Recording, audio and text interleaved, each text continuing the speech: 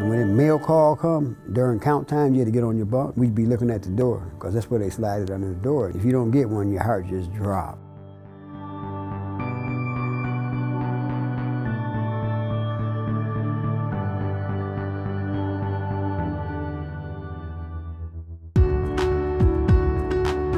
It's the letter of encouragement that becomes the lifeline for them behind bars.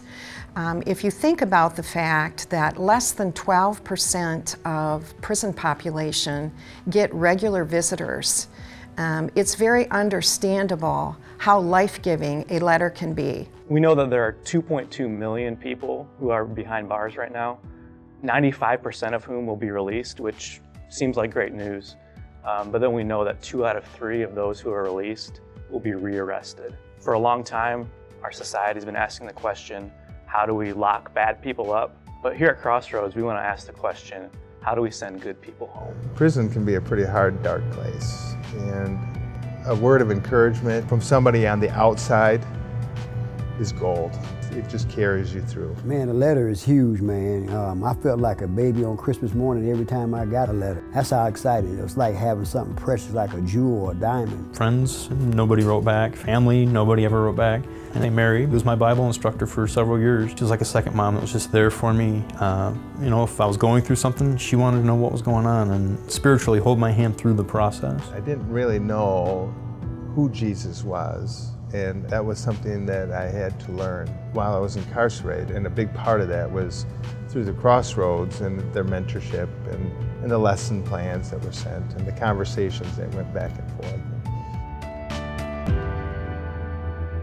A letter in the mail is the high point of my week when I receive those lessons. It's something I feel the Lord has called me to. I have some educational background in Bible training and teaching, and this is just a beautiful fit.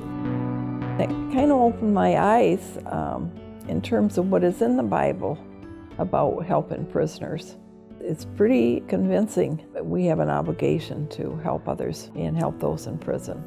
It gives me a sense of connecting with the prison ministry, especially when I sit there and open letters that are being sent in and seeing where all the lessons come from all over the country. Today we have over 30,000 students that are working with over 5,000 volunteers through a mail-based Bible correspondence course. Inmates will get connected to a mentor. The basic program of bringing the church and church members as mentors in connection with prisoners in the prisons and the locations around the world. But the lessons are designed to build your relationship with Jesus and strengthen your relationship with the Father. 95% of these prisoners are going back to their homes by the end of their sentence. And I think it's all of our responsibilities to help them go back successfully. I don't care where you've been, I just care where you're going, and to come alongside of that person and help carry them through the coming days. Serve the lost and lonely, to reach out to the widow, to the orphan, to the prisoner, and that's what Crossroads does through the mentorship program, and I wanted to be a part of that.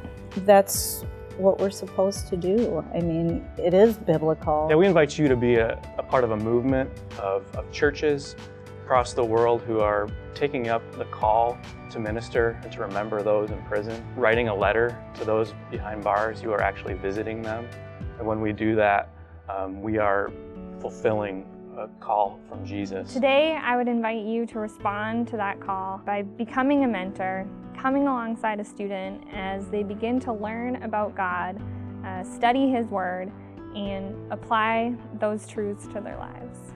For all the things that people did for my husband and for us, just it wouldn't be right if we didn't do the same. And I've been a volunteer for Crossroads in the prison ministry for about 25 years, and it's been quite a rich and rewarding experience.